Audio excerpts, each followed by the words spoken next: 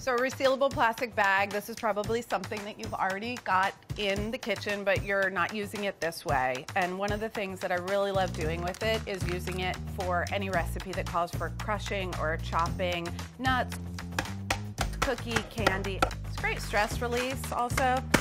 Put your ice in the bag, seal her up, trusty rolling pin.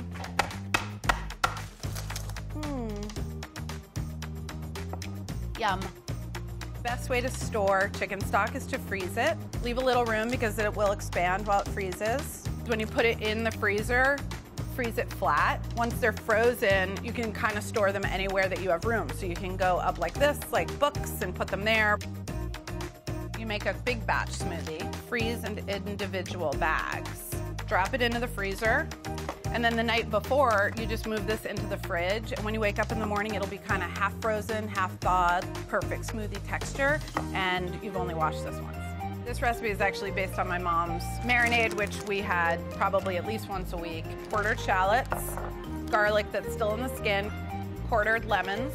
This is fresh rosemary and whole peppercorn. Add a little olive oil. Squeezing the air out will just make it more compact. Let's mix everything in the bag. It'll marinate on this side. Halfway through, I can just turn the bag over, make sure everything else is evenly coated with the marinade as well. And then when it's time to cook, I'll just take that out and go straight out of the bag.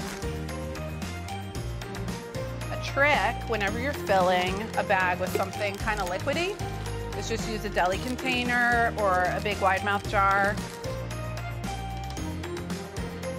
It off.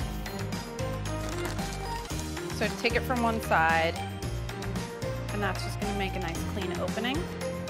Try to gather it up.